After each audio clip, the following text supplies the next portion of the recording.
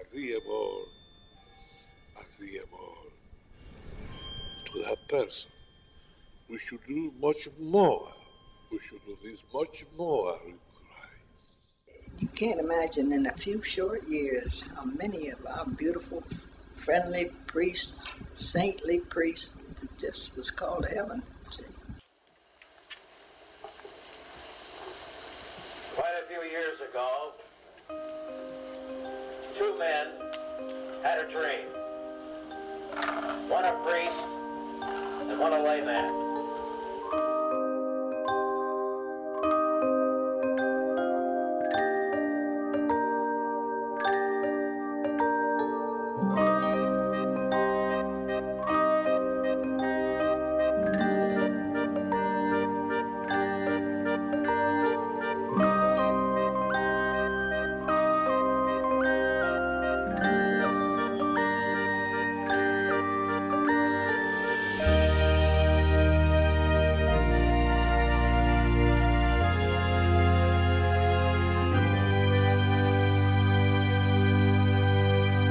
We were all very young because it was, oh gosh, in the 50s.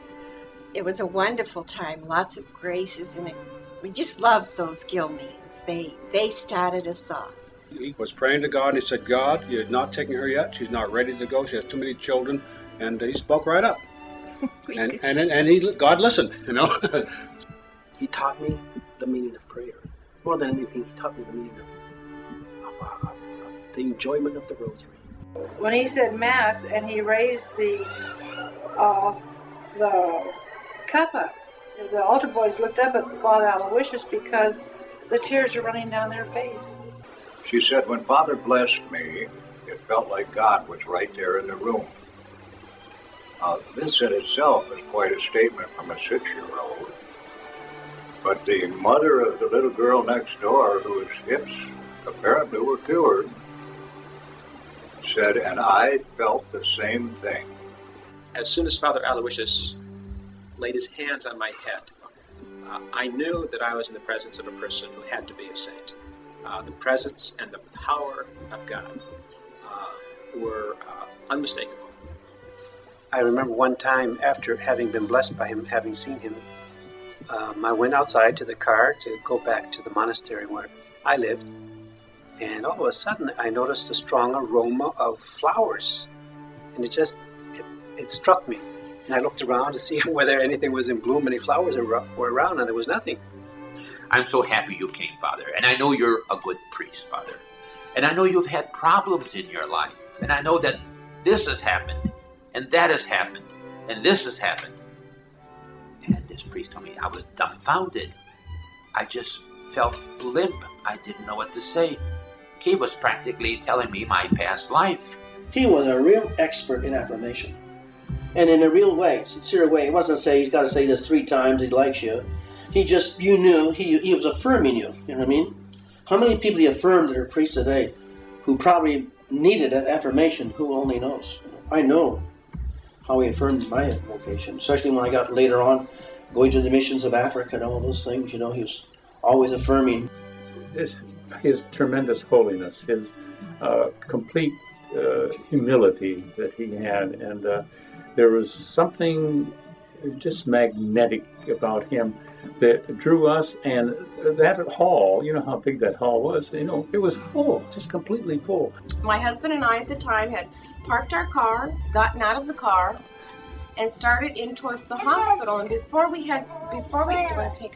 crossed the street, I happened to look up. We were on this side of the street, and I happened to look up, and out from the hospital door came Father Aloysius. It was Father Aloysius. I don't know if I told you or who I told. Oh, Father Aloysius was here, and there was please, don't be ridiculous. Father's been dead, and I didn't know he had died. She didn't know. I had no idea that he died. Father was dead. 81. He came out of the doorway. I looked at him, and I said what I said out loud to my husband, and I remember just seeing his face with just a slight smile.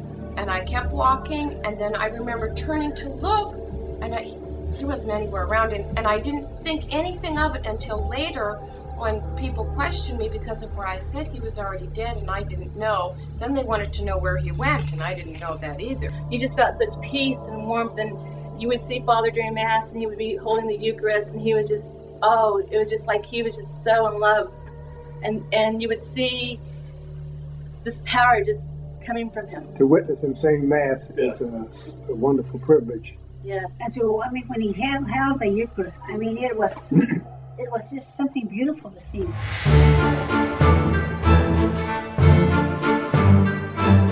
For Father Aloysius, the angels, his own guardian angel, and the angels, that angelic world was so real that it was almost like he could see the angels. And there was Father Aloysius among all these maybe 100 priests, and you could see him because his face was lit up. People say, "Do you mean a light like a light bulb?" Of course not. There's something else there. There was sanctity in him, sanctity that could look right through you, and sanctity that pulled the best out of you, even when you were rotten.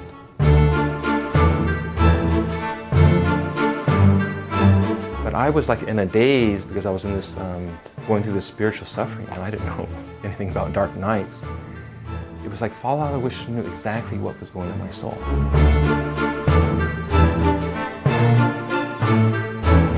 And he was saying things like, "Oh, I see in your soul that you have a mistaken idea about Christ. You believe that Christ is only a human body attached to God. He had a human soul too, and you don't know that." And I was amazed. I said, "No, I don't know that." So I realized Father could see how much you knew about God and didn't know about God, even though you weren't even thinking about it at the moment. Our founder was a businessman, and he gives up everything. Well, I give up everything, but I still think I want to become a millionaire. but not that way. Now it's a millionaire the other way. What can I do for people? And this is Claretian. We have great hospitality.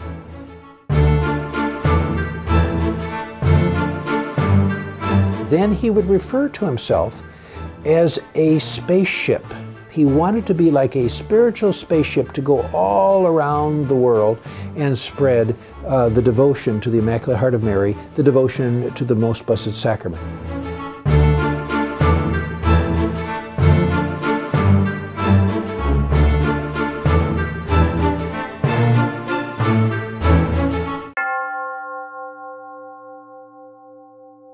For me, he was a saint, a living saint, and it's not an exaggeration. And I know it's the church authority that decides these things in the long run after they studied somebody's life, but they welcome testimonies about people who knew him personally. And I felt I'd known him really well, being his first personal secretary. And then, of course, after me being the first personal secretary, came Father Charles Carpenter as the next personal secretary. Then after that came Father Kevin Mannion as the next personal secretary. Father Aloysius is a great stimulus, a great encouragement. I know that he's working for us from heaven, but his example for me, and I think it's the same for all of those who know him in the order, the 4 years that I lived under the same roof with him, 2 years in Los Angeles and 2 years in Fatima, Portugal as his personal secretary, those were the most important years of my education as a priest.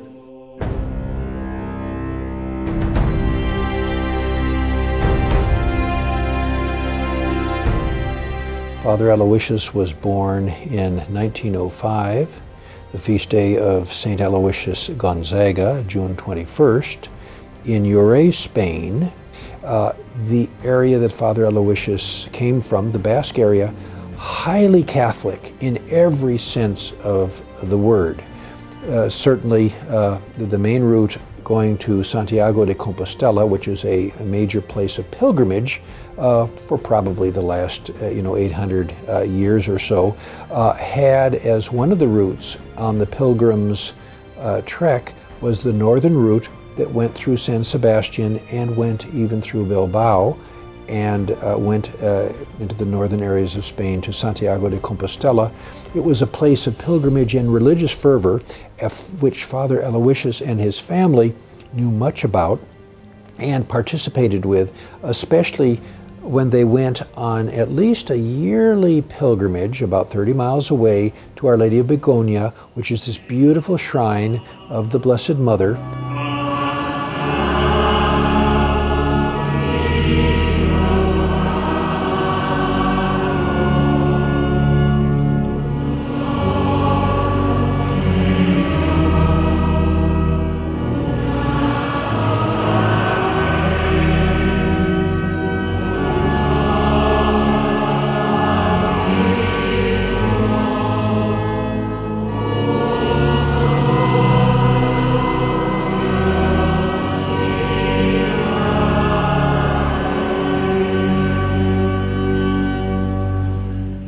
Here we are at the Basilica of Our Lady of Begonia, who for the Basque people was their patroness. She actually is the patron of the province of Vizcaya. The Marian influence of Our Lady of Begonia for Father Aloysius was quite prominent. I remember in the articles that he had, even in the last years of his life, he had a shrine or a small replica of Our Lady of Begonia on his desk, and he was most devoted to her.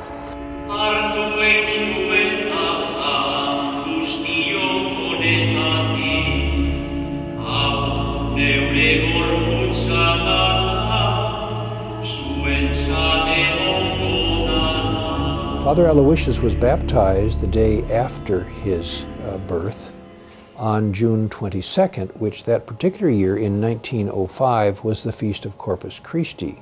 For him to have been baptized on the Feast of Corpus Christi was a special grace, and a signal grace we might call it.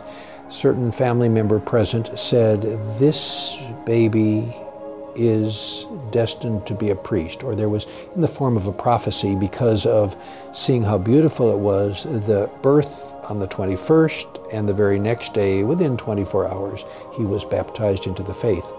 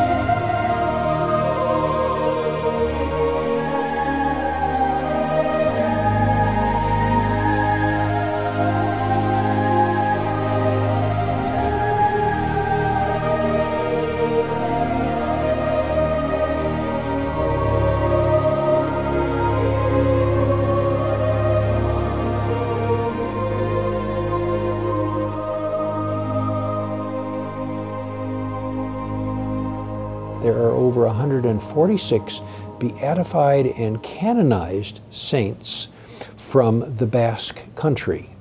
And to have 146 beatified or canonized coming from a small geographical location is phenomenal. Now, for a Basque, the most important identity for the Basques is their language and the house of their father. Mi padre vivió aquí y mi madre vivió aquí, pero no tenían dinero para hacer una casa nueva, nunca. No hubieran tenido nunca. Porque no, 3 o 4 vacas. ¿Qué dinero te iban a dar? Nada. Cuando tuve 18 años, dije que aquí no había vida, que había que salir a algún sitio. Mi padre vivió aquí, pero malamente, malamente. Mi padre quería hacer una casa siempre, pero no tenía dinero. ¿Y de dónde vienen los otros Elacurías? No aquí en Lloré, pero en otros sitios. Elacurías hay, pues eso, aquí en Lloré no hay más Elacurías. Memorias que tiene de Padre Aloysius, o a lo mejor... Padre Aloysius, cuando venía a Bilbao, le decía a un primo mío que murió ya, Pachi, Bilbao, Elacuría. Pachi vivía en Bilbao y cuando llegaba a Bilbao él decía, oye, Pachi, vamos a grúa. ¿A grúa cómo vamos? Sí. A mí llevarme a grúa. ¿Qué quieres hacer? Pues yo tengo que estar con el sobrino mío. No puedo hablar. No puedo hablar porque no.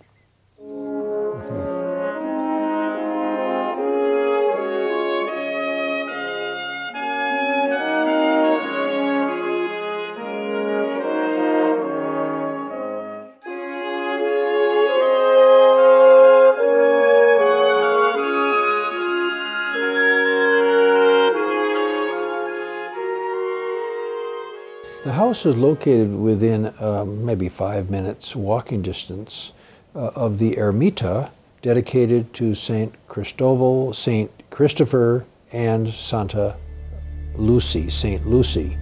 And it's the oldest of the ermitas that is around Ugorre today. Now the Claretians made a vocation campaign in the area. So when Father entered the Claretian missionaries, of course, he learned how to speak Spanish, and he learned other languages. In fact, he became a linguist of sorts.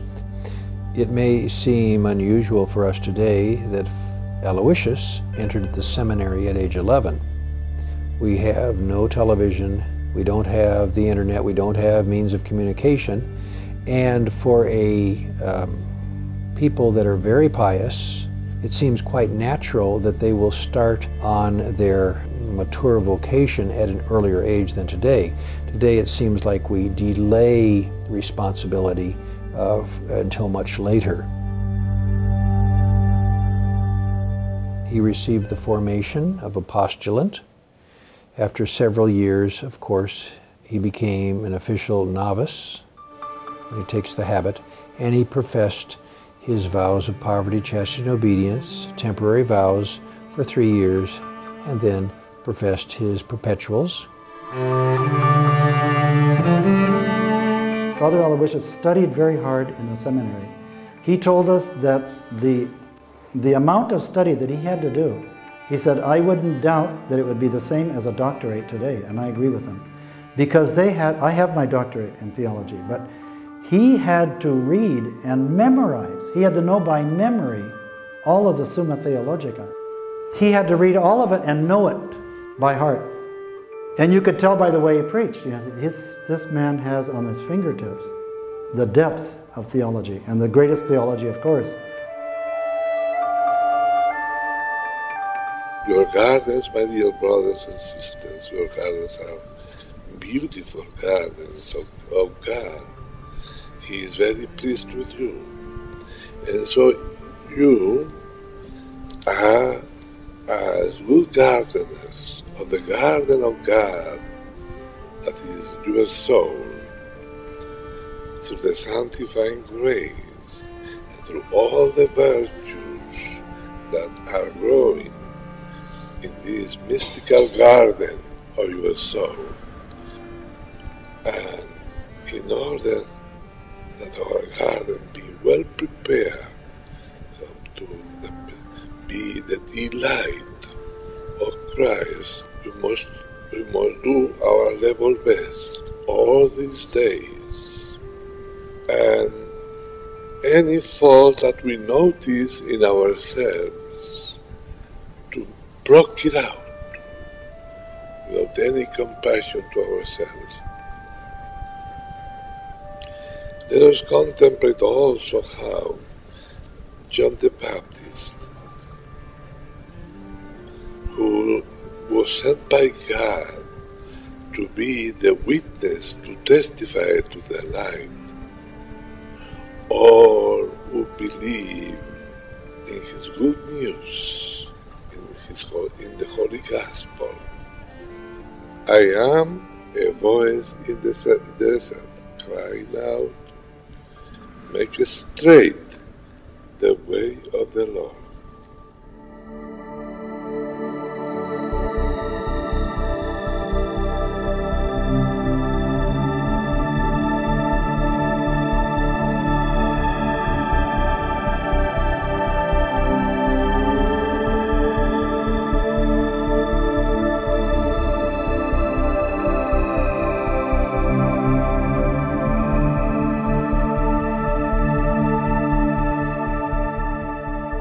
Father Aloysius was ordained a priest November 3rd, 1929, here in Burgos, in the Faculty of Theology in the Seminary of St. Jerome's, which is directly behind me. We are a few hundred feet from the Cathedral of Burgos, which is on the route of the pilgrims as they go to Santiago de Compostela.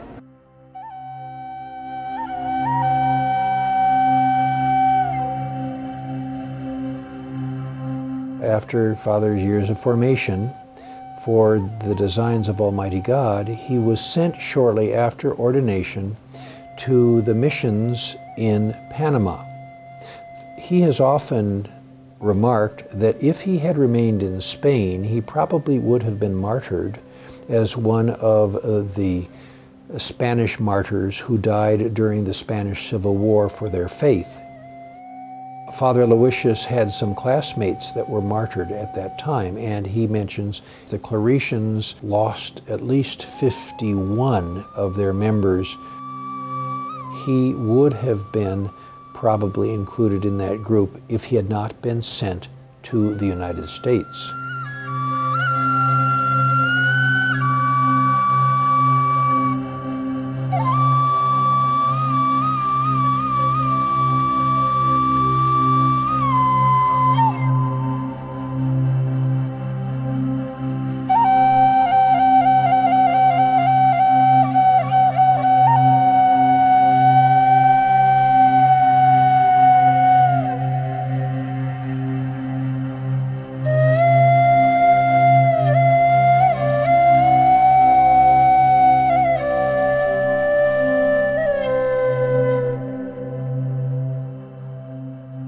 While Father was in Panama, there was a health issue, and they decided to send him in part, recuperation-wise, to the United States.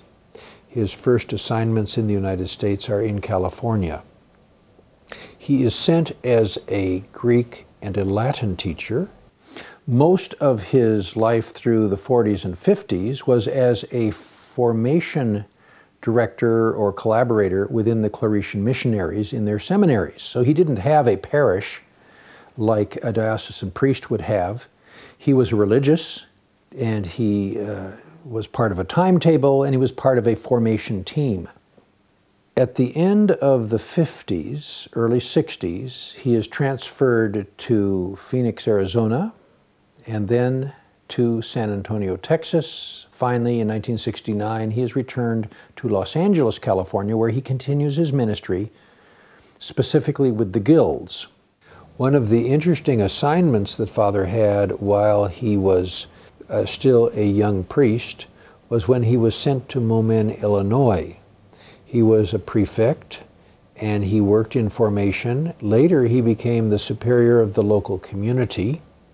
And that is when his life as a chaplain became rather interesting, when he met this particular famous religious sister called Mother Mary Mediatrix.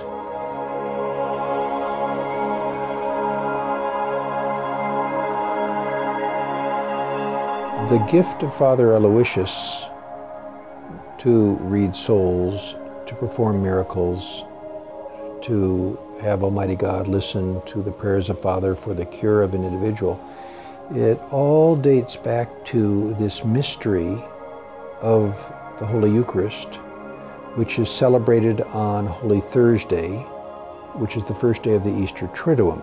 He had said Mass, it was a Holy Thursday, and after Mass he came out and was giving thanks, the Thanksgiving, that prayers that they do after Mass. And he was in a chapel, and he said there was only a few people in the chapel. There were a few nuns that were there in this order that's called the Order of the Holy Heart of Mary is the name of those nuns. They had originally come from France, a small order, and this is where Miss Frances Hennessy later became Sister Mediatrix with them, and she was present. The way Father Aloysius explained to me, he said Frances Hennessy was present, and they saw the same thing. He saw the rays of light come out from the tabernacle and touch him. It was kind of a surprise to him, and but he felt like he was in heaven, and a wonderful grace. And he said the interesting thing about it was that these other people told him afterwards they had seen it too.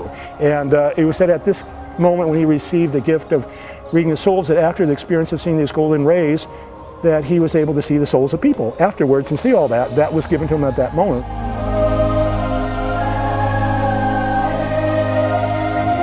Things like this become controversial, whether they're mysticism or apparitions or anything. So Father was very discreet about it. He did not like to talk about things that were not approved of by the church yet. He did not talk in public about what happened with Sister Mediatrix, and he only told that to a few people, and we had to ask them in order to find it out. Otherwise, he would not talk about it.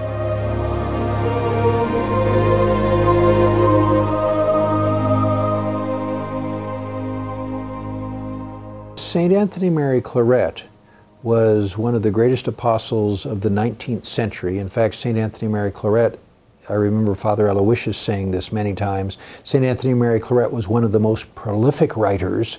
He wrote over 95 or 96 volumes. If you start with two things that St. Anthony Mary Claret loved, the Eucharist and Mary, you've already got, you don't really have to go any further. Everything else just jumps from there. It just sort of starts growing and gets bigger and bigger and bigger. St. Anthony Mary Claret had a gift of maintaining the sacred species of the body and blood of Christ from communion to communion. Jesus had told him, I shall be inside of you, my presence, my living presence shall be inside of you, the Eucharist, which is Jesus. And he would take the Eucharist and it would remain in him. Now that's kind of hard to explain. It never left him. We take it, we consume it, it's with us, but what do? We spoil it. We spoil it with our sins, with our selfishness, with our lies, with our divisions, all kinds of things. His didn't. The confirmation that Jesus has done the same grace as he did with St. Anthony Mary Claret, but in the life of Father Aloysius, which dates back to the early 40s, is that Father has this gift of miracles. Even when he was speaking to you, it seemed like he was somehow or other communicating with God at that time. I was always in amazement. I was always in amazement. I'd go into his office and I thought I was in, excuse me the expression, but I felt almost I was as if I were in the presence of the Blessed Sacrament. I didn't know at the time that he had the two presents, but I found that out later on. He kept it as pretty much as a big secret. I can say that he had to have it because he could not have said to me the things he said to me. Impossible. And I didn't make them up. And I never asked for him, never said a word. In fact, I wish he would have passed me by that day. Even in airports, people would turn around and look at him. You know, where is this person coming from? People that were sitting next to him felt, even without knowing who he was, they felt like they were comforted by him. Like as if you were sitting next to a bonfire and you're living in Alaska. I think one of the things that most impressed me about Father Aloysius is he radiated a special presence. You felt this, just a great joy just to be in his presence. And I always felt like I was with this great saint, like Saint Francis of Assisi. He was given gifts, and you can deny that he had them, but you're foolish if you do. Unless you lived with him and saw him. And it's living proof that God can make saints out of people.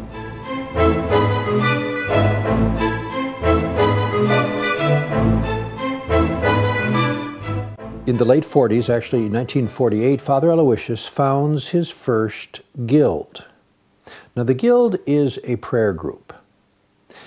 It comes together with a specific purpose of sharing the devotion of the Immaculate Heart of Mary, and at the guild meetings, those present recited 15 decades of the Holy Rosary.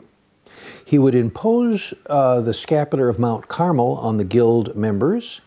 The members of the guild would recite the act of perfect filial consecration to the Immaculate Heart of Mary. Many times there were miracles of conversion, sometimes there were miracles of actual physical healings. Father Aloysius always remembered to share with the people how important it is to be grateful to Almighty God if they did receive any type of special gift from him, like a healing. And this is his contact with the people. Since he did not at this time, during the 50s, he was not a pastor, so he didn't have the regular contact that normal pastors would have. He was a chaplain, he was the master of novices, he worked internally within the Claretians, so his contact with the outside people was through the guilds.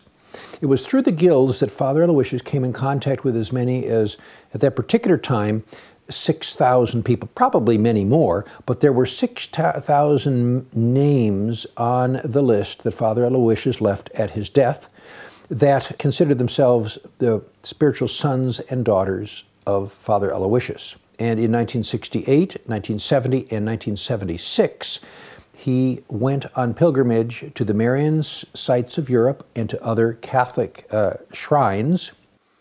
On the pilgrimage in 1970, Father Aloysius coordinates a celebration of Holy Mass at the exact moment of St. Anthony Mary Claret's passing 100 years earlier. St. Anthony Claret died in 1870, so Father Aloysius, in the Cistercian monastery that he is visiting with pilgrims in France, celebrates and consecrates just at the exact moment 100 years after St. Anthony Mary Claret's death. An inspiration comes to Father Aloysius on that pilgrimage to found, in thanksgiving to Almighty God for the benefits and graces that Almighty God has given to St. Anthony Mary Claret during his lifetime, a monastic community within the Claretian family in Fatima, because they also are visiting Fatima. And 1 year later, after he gets the permission from his ecclesiastical superiors, he goes with a group of 10 Americans who want to follow Father Aloysius in this new project of Claretian missionaries of perpetual adoration.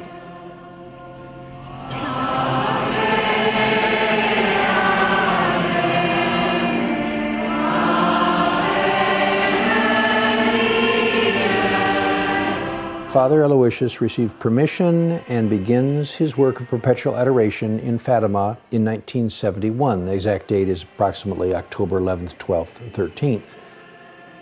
He certainly was a Fatima priest in the 50s, 60s, and 70s. Father Aloysius sees a direct parallel between St. Anthony Mary Claret and the themes in his life and the themes in the message of Our Lady of Fatima. The Most Blessed Trinity, the Holy Eucharist, have that devotion to the Immaculate Heart of Mary. We have the devotion to the Rosary, the Scapular of Mount Carmel, the Sorrowful Heart of Mary. We have the compassion for sinners, and this motivates the children, as well as St. Anthony Mary Claret, to practice mortification and to offer up sacrifices to Almighty God for the conversion of sinners. We have angels. In St. Anthony Mary Claret's life, he was actually considered, he says this in his autobiography, the seventh angel of the apocalypse.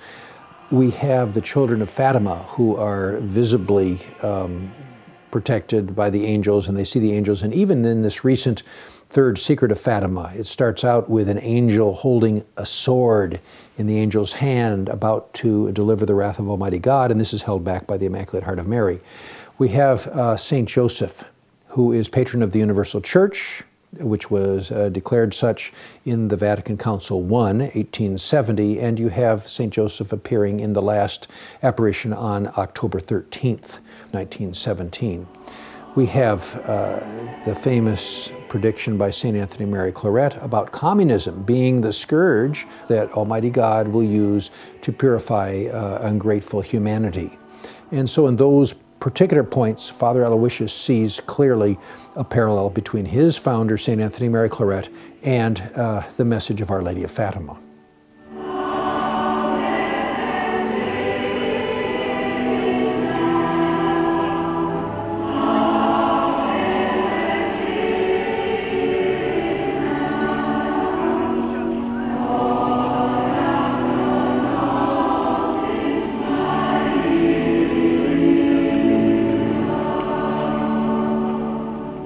When the Basilica of Our Lady of Fatima was dedicated in the early 50s, it happened at a time shortly after the canonization of St. Anthony Mary Claret. The designers of the Basilica saw in the life and writings of St. Anthony Mary Claret a forerunner of the Fatima message, in the sense that he spread devotion to the Immaculate Heart of Mary And they saw St. Dominic as representative of the devotion to the Most Holy Rosary. And they decided to place these two statues on either side of the main altar. St. Anthony Mary Claret has his place at the right hand of our Blessed Mother. And when Father Aloysius writes his article on St. Anthony Claret as the perfect forerunner of the Fatima message, he uses the word deservedly.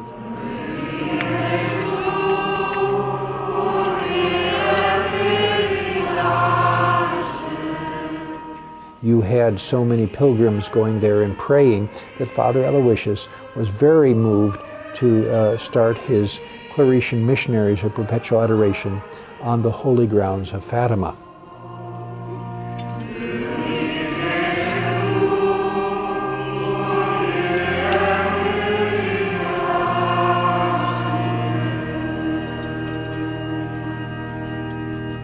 Before Our Lady appeared in Fatima, there were 3 apparitions of an angel.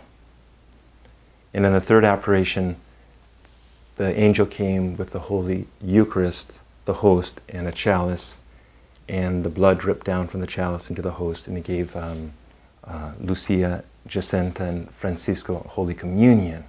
And of course, before he did this, he bowed down, prayed the prayer of Fatima, O Most Holy Trinity, Father, Son, and Holy Spirit, I adore you profoundly. But he did that 3 times, gave them Holy Communion, and then he prostrated himself another 3 times with his forehead to the ground, and he repeated that prayer another 3 times. And so he said, this is, for this reason, we're Eucharistic, that our Lord needs reparation in the most blessed sacrament. Then he said, in the 2nd apparition, Our Lady reveals her Immaculate Heart. And she begins to speak that God wishes to extend devotion to the Immaculate Heart of Mary. And so for this reason, we have this devotion to the Immaculate Heart of Mary. The Eucharist first, then the Heart of Mary as a means of arriving at the Eucharist. That's why our full title is Missionaries of Perpetual Adoration of the Most Blessed Sacrament and Perpetual Veneration of the Immaculate Heart of Mary. That's a mouthful, but it says it all.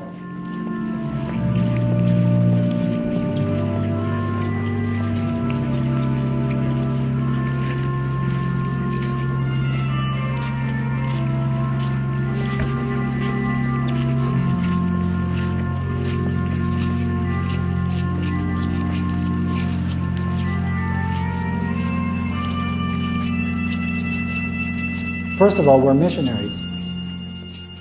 And we're missionaries of perpetual adoration. And we're fortunate because the first and principal duty of all religious is to be dedicated to assiduous prayer and the contemplation of divine things. So prayer and contemplation is number 1 in any religious order. So we have that aspect, perpetual adoration and veneration of the Immaculate Heart of Mary. But popularly, people call us the Missionaries of Fatima for the simple reason that we were founded in Fatima, Portugal. As far as we know, we were the first religious order of men, or the only religious order of men, to be founded at the shrine of Our Lady of Fatima. We lived there from 1971 to 1973. Okay, that is a level of spirituality. But then you have to talk about charism. Charism is manifested primarily what you do to help build up the church. A charism is always a social grace, a grace that impacts other people to build up the church, the body of Christ. So Father Aloysius said the charism that it should be distinguished in our congregation is a love and a loving attention for people who are sick and dying.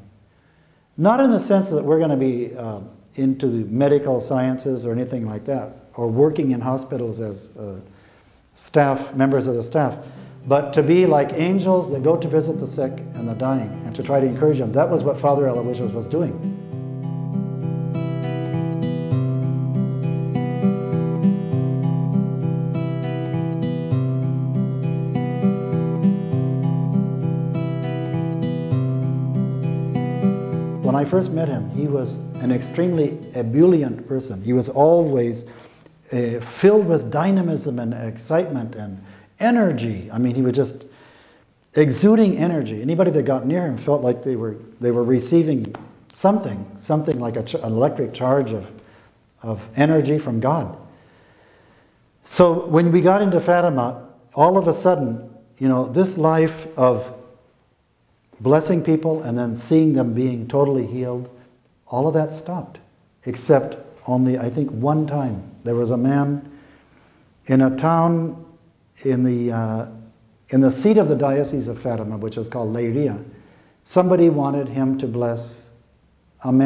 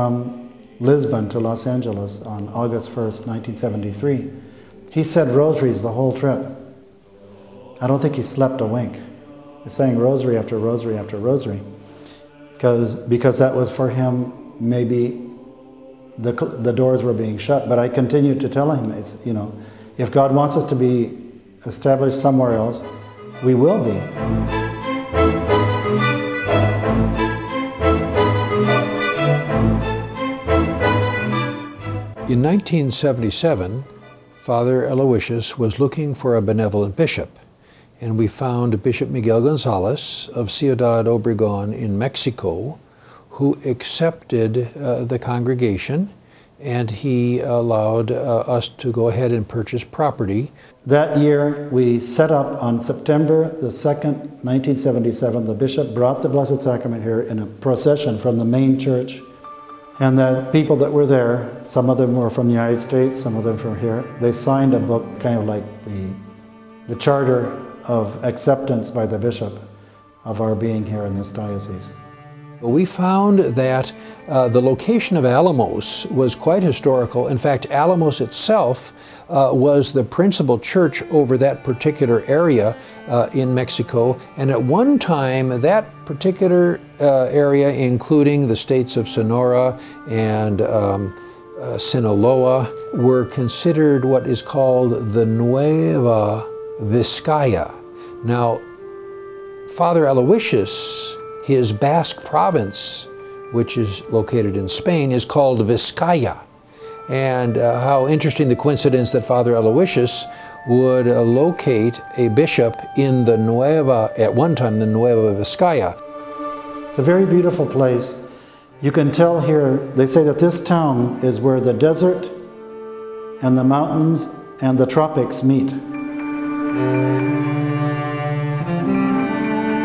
It is a location of a town where Coronado, the famous explorer, the Spanish explorer who was looking for the 7 cities of gold, and he had a large party of teammates who never did, incidentally, find the 7 cities of gold.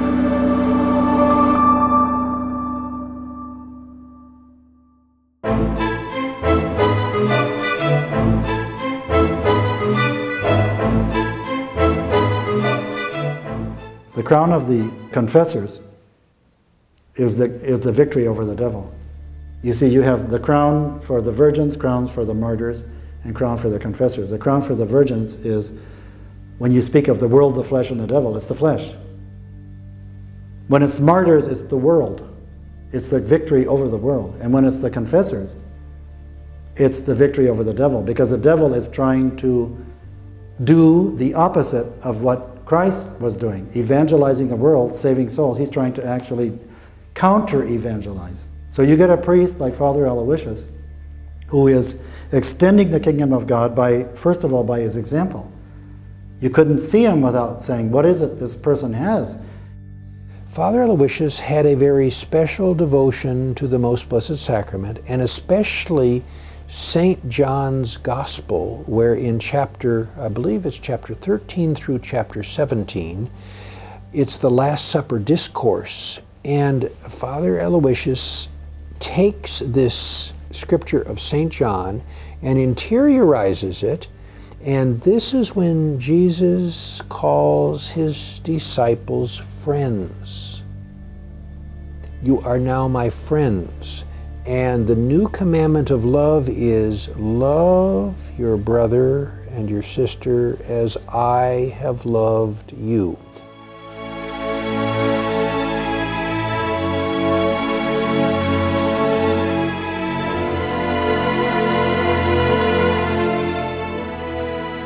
Father Aloysius always had a great talent for new vocations. Young men were attracted to him instantly. Just meeting him was an emotional experience. Besides being a very holy man, he was in charge of making many, many other people holy and bringing many souls with him to heaven because of it, first of all, because of his example, and secondly, by what he taught us. He would always fortify the person, wherever they were, whatever walk of life. He was able to build them up and make them feel like they were important in God's eyes and that they should continue to get close to Almighty God, of course, by going to Mass, going to the sacraments, going to confession. But he would always support the person right where they were. He was able to be on the same wavelength that they were on, either spiritually or emotionally or psychologically. And that is why I believe he touched so many people. To find a person who was willing to listen to you, but not only listen to you, but could understand. When he looked at you in your eyes, you could tell he's understanding what I want to say. And he could actually fill in the sentences. You mean this and this and this and this happened? And you say, yeah, exactly, that's where I'm at right now. Because he had heard these stories so many times, and he had special gifts, special lights from God to do that.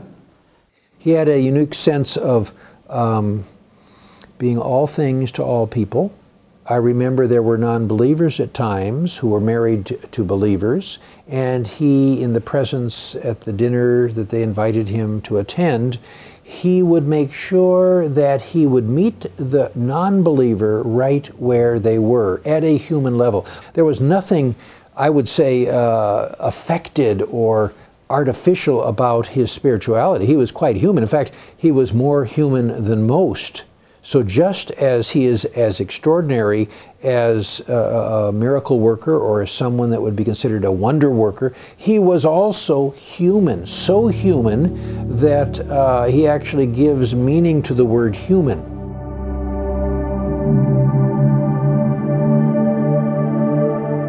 I just remember he was kind. And I always will remember his big, fat, white hands. You know, he just had beautiful hands. You know, and so he would just bless you like this, and he wouldn't say much, but you felt like he was a vacuum cleaner. Oh, something was just working inside and stirring inside.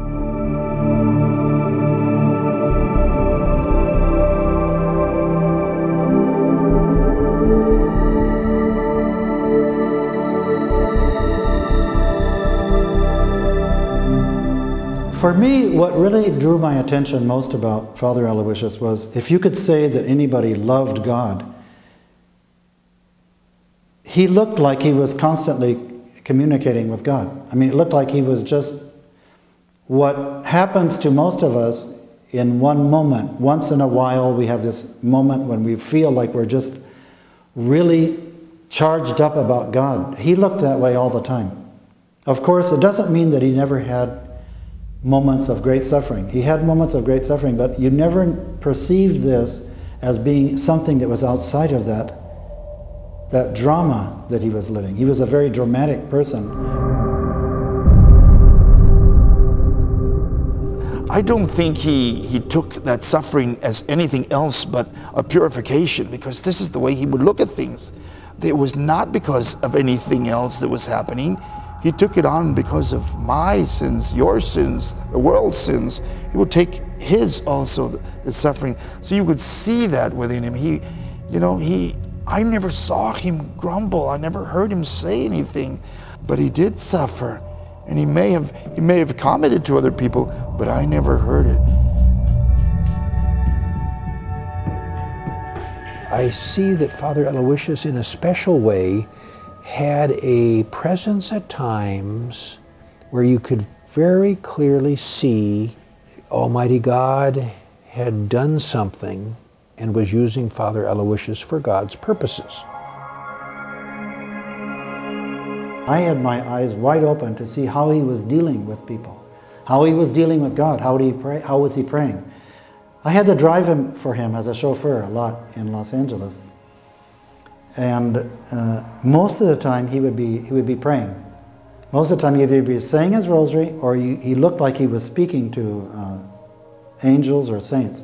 He looked like he was. In fact, when I came back from one summer, I came back from Burgos to see him. I was driving him around, and I hadn't seen him in such a long time. I wanted to talk, so I was interrupting him. I was interrupting him because I wanted to talk. I didn't realize I was interrupting him, because sometimes you couldn't tell if he was praying or not.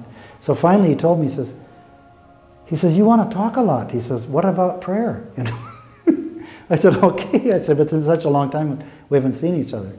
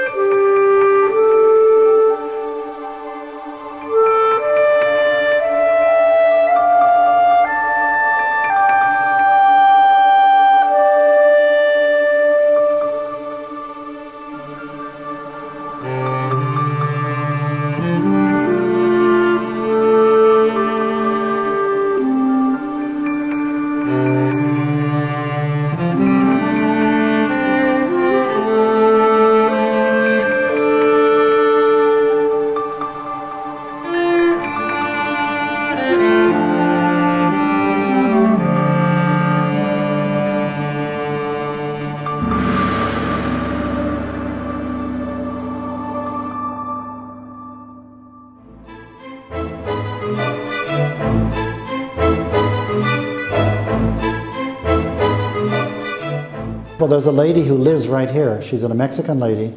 Her and her aunt, who was a nun, who went with us to Los Angeles. This woman is legally blind. When we went to Father Aloysius's Mass, Father Aloysius was still living at the time. We went to his Mass, and he blessed people after the Mass.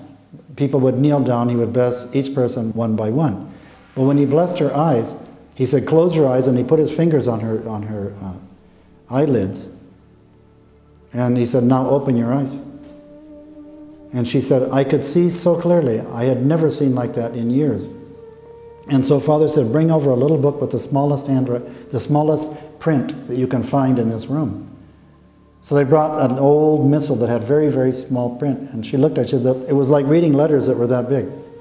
She went to see her doctor. She used to go and see her doctor in Tucson every 6 months because the case was degenerating. He looked at the eyes and he says, I'm seeing something that I don't understand. He says, this is incredible. All of the wounds in your eyes that were bleeding wounds are healed. He said, normally they never heal. There's no medical explanation for this. So she said, well, a priest blessed my eyes. And he says, well, no wonder, he says, because there's no other explanation. I know some things that I saw, that I smelled, that I heard. And so that was enough for me. But I remember in some of his masses, all of a sudden he would start shaking and stop. And I thought one day, I'm going to be the last one so I can get his last blessing. So I was walking up there, and the guy before me got the blessing. All of a sudden, he starts getting, and I said to myself, oh my God, it must be my sins. That's what I thought. But it wasn't. He was going into whatever stage he was going into in his spiritual growth. And you can't make those things up. You cannot make those things up. And I didn't get my blessing, by the way, anyway. But he was my confessor. He knew my sins anyway. And I was scared sometimes of him because of that. Because if I were in sin, he knew it. And he would say something, and I said, oh, God. But that was a gift. And that was a gift for me, too, to be better around him, to strive to become holy. When people would come and ask for a blessing because they had cancer or something like that, after a while, it became, at first it was a big surprise.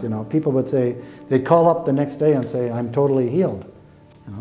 That would surprise me. But after a while, after those 2 years, when I read something about miracles or heard people doubting that a miracle could, I thought, no problem. Miracles happen. I mean, they just happen. If you have the faith, you don't have to think about whether or not a miracle is possible. It's just, of course it's possible. When you see it with your own eyes, you don't have any doubt about it again. And it was the most unusual thing I had ever seen, because I had never seen anyone do a healing. And he would bless each ear, and then he would have another person cover the ears. In a very low voice, he would say, can you hear me? What is your name? What parish are you from? They couldn't hear a thing. And so he did it again. He blessed the ears, and then he had someone cover up the ears. And in a very low voice, what is your name? What parish do you come from? And they were able to respond. And then he said, you're healed.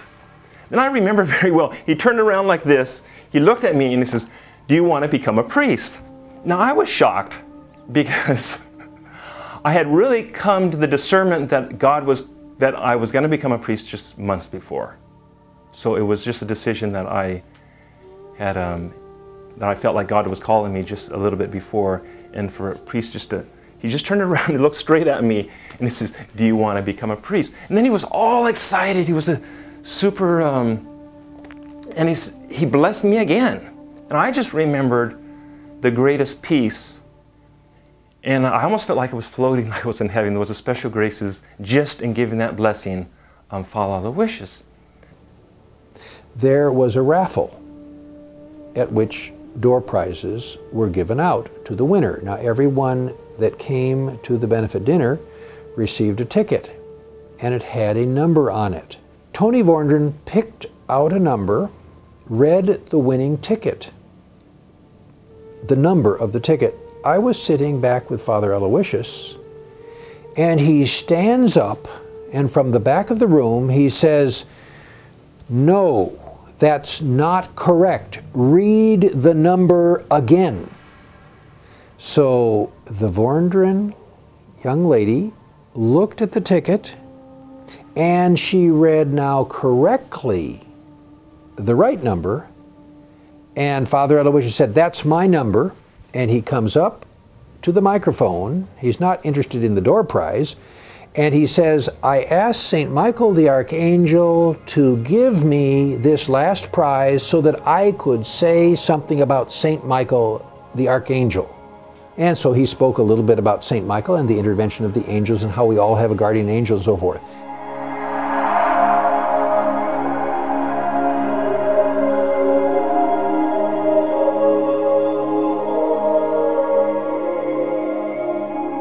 And you could see things also far away, and even through the thoughts of people coming through the walls, because we were in the office in time, and I had my desk in one place in the office, and it was a very large office, and he had his desk in the other part, and he would look at the wall where the people would wait on the outside to come in to see him, and he would tell me sometimes, he would say, "Oh, you can stay here and wait in here because this person, there's somebody on this side of the wall, but they're going to come and they're going to give me a donation for mass stipend. So you just stay here, you can even help with that."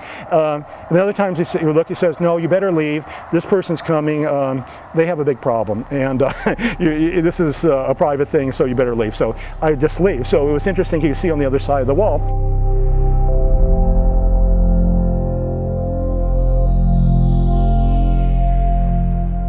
Whatever happened, I was his personal secretary. I could tell when he answered the phone or when somebody came or we had to go somewhere, or who showed up. It seemed like everything was orchestrated. It seemed like everything was happening at the precise moment when it had to happen. I thought, how is it possible? And it looked like he was completely unaware of it.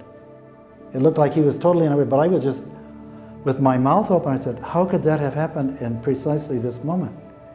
At first, you could do somersaults. You could say, this is incredible. Everybody ought to know about this. You feel like running through the streets and screaming, but then after a while you say to yourself, he is living a life, a normal life, but at the same time it's just completely transfused with God. I say, well, why aren't there other people doing it? Well, maybe there are. So this was all, for me, a tremendous experience, and I repeat, with no exaggeration, it was the most important part of my formation.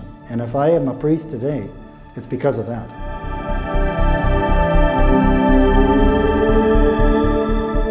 Well, I was born in 1977, and in 1979, I was diagnosed with leukemia. I was 2.5. And they took me to the Los Angeles Children's Hospital, and I went into coma 2 days. And my mom had no option, and she was really desperate. And my dad was losing hope. And they heard about Father Aloysius, how he interceded to God through Mary, curing especially children with cancer. So my dad went to the Clarission Center in Los Angeles, and the secretary answered the door, and he says, "I'm looking for Father Aloysius." And she said, "You know, you can't see him because he had open heart surgery and he needs to rest." So my dad started sobbing, and he said, "Well, my wife is losing her mind, and I'm going to lose it with her because our child is 2.5, and she's in coma, and she has leukemia. He is our only hope." So she let him in, and she said, "Only 5 minutes, because he's really sick." And Father Aloysius came down the stairs, and he told my dad, "Fidel, what little faith you have." And my dad was amazed because he didn't know him, and he knew his name. And he started crying, "I'm here because my daughter's dying. She's 2.5, and I'm losing hope in God." And he said, "You know, she is sleeping, she's not dying." And he said, "Well, it's not true." So my dad said, "Well, give me the blessing for she could receive it in the hospital." So he gave the blessing, and at the time he finished the blessing, I received it in the hospital, and I got out of coma. And at that moment, I was instantly cured through his intercession. There's a man who lives about 60 miles from here, and he was healed of cancer. All we had to do was just tell him, if you really believe you can, if God wants to heal you, you got to keep insisting. Keep insisting. The doctor had given him about 6 weeks or something like that to live. He was healed a year ago. And he says today, he says, I can hardly believe that I was ever sick. A few years ago, I was very ill, and I was 106 fever, and they weren't able to break it. But I felt a hand on my head, and I knew it was Father Aloysius telling me, don't worry, everything's going to be okay. And I didn't worry. And then it went down, my fever. And again, it was back up the next day, Sunday, at noon. I felt the hand again, and it was sort of like, this is it, you'll be all right. And the fever went down, and that was it. You have to believe that you're going to be healed, if that's God's will. But you have to ask for it, and you have to ask for it with perseverance. Like the lady in the Gospel of St. Luke, the one who asked for justice. And the judge was an unjust judge, and he kept ignoring her. So she kept bothering him, and pretty soon he gave her everything she wanted because he wanted to get rid of her pesty, attitude. So you tell people that, if you ask God long enough, He's either got to give you what you're asking for to show you that you don't need it, or because you should not have received it, would not have been good for you, or because as a reward for your perseverance.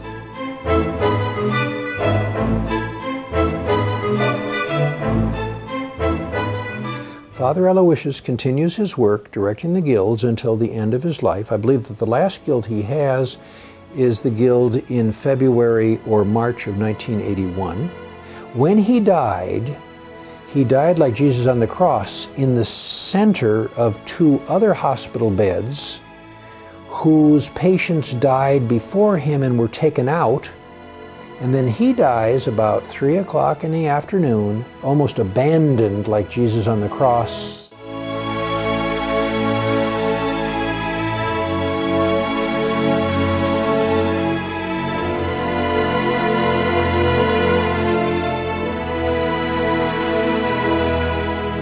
Father Aloysius, when he died, was buried in the Claretian burial ground of San Gabriel Mission. Well, we had the coffin, but we had to put a plastic cover on it because people wanted to take everything, every relic that they could take. And then after the burial, after they had been put down to the ground, they took every flower. There was not one flower left because of relics. Nuns and lay people, priests, bishops. He was holy.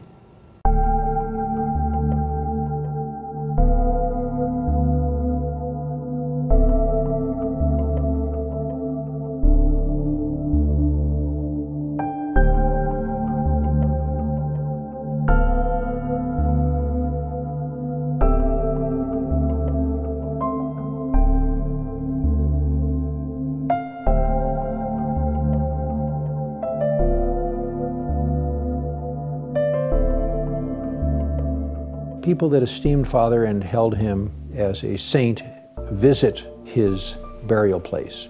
Some have claimed that they have received special insights and graces at his grave. And once a year there is a memorial mass which the Claretians, together with the missionaries in Mexico, celebrate in honor of Father Aloysius and to honor his memory. Hail Mary, full of grace, the Lord is with thee. Blessed art thou among women, and blessed is the fruit of thy womb, Jesus. Holy Mary, Mother of God, pray for us sinners, now and at the hour of our death. Amen. Hail Mary, full of grace, the Lord is with thee. Blessed art thou among women, and blessed is the fruit of thy womb, Jesus. Holy Mary, Mother of God, pray for us sinners, now and at the hour of our death. Amen. Hail Mary, full of grace, the Lord is with thee. Blessed art thou among women, and blessed is the fruit of thy womb, Jesus. Holy Mary, Mother of God, pray for us sinners, now and at the hour of our death. Amen.